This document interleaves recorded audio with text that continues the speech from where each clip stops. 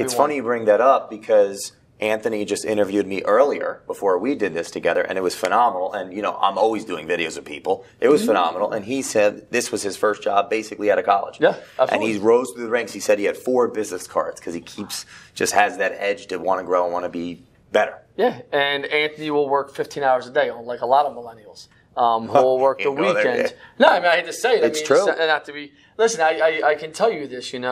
I look at the woman that will replace me, CJ. She'll be the CEO of the company when I step down, and she started as a project manager here 7 years ago, and just worked her way up and kept worked her way up. And when she's ready to be the CEO of this company, just some things we got to work on, but outside of that, she'll be fully ready, and then I'll step down probably next year or two. Make sense? So it's impressive and interesting to me and intriguing, someone that's a student of this game, of understanding how companies evolve positively and not negatively, that you embody that culture, you embody that belief that people should be able to rise up the ranks. That isn't necessarily a lot of companies.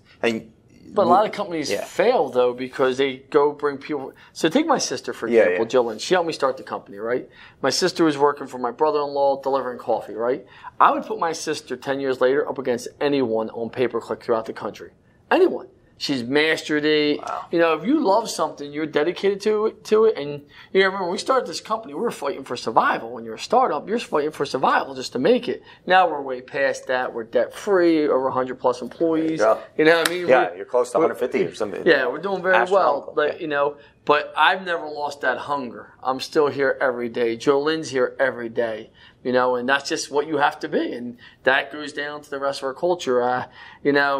I don't buy into the work from home as much as you want from home. I know a lot of other companies, that's absolutely not. Because, it just doesn't work. And not that it doesn't work.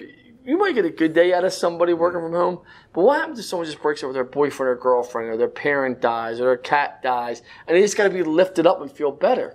They just have to be lifted up. I That's like it. that. They just have to feel, well, this is the community that's going to do that for you. And what happens if one of my clients have an emergency? I can't wait and say, hey, listen, Jay's working from home today. They don't want to hear that. Well, when I first came to your company, I was extremely impressed that it was open. And that open architecture, like the floors are open, it reflects your character. You're open.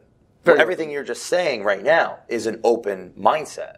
And that is one of the common denominators of actually having cultural alignment, is the openness and people showing up and being able to be lifted up.